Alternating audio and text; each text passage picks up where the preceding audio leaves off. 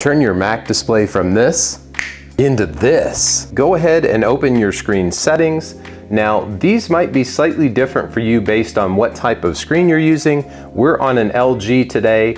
Use whatever settings we choose as a rough outline and do a little tweaking for your own setup. Now let's go into picture and picture mode. This is the first adjustment we're going to make. Scroll until you get to DCI-P3, select that. And if you want to, you can select one of the other profiles to see if it looks better for you. Now let's go down to Game Adjust.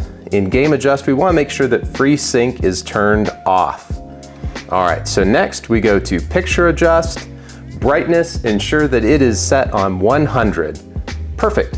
So we've got all of our picture settings all good to go. Let's scroll down to General. Now in here, we want to make sure that HDMI Ultra HD Deep Color is turned on.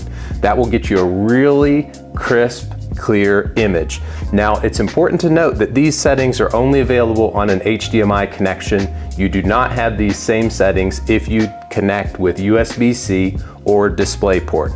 Next, let's hop into the settings on the computer. Okay, on your MacBook, go up to the Apple icon in the top left, click on System Settings, and then scroll down until you see Displays.